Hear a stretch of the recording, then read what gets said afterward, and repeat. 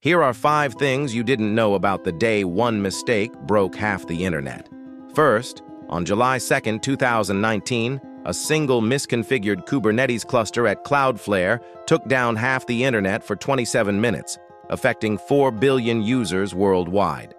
Second, one engineer's deployment command triggered cascading failures across 13 data centers, proving how fragile our digital world really is.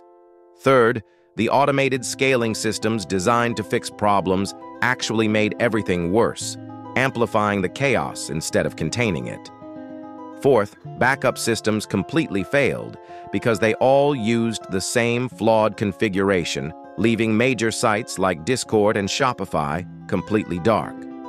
Fifth, the most terrifying part was the fix required manually rebooting thousands of servers while the internet was literally burning, revealing that modern web infrastructure is held together by digital duct tape.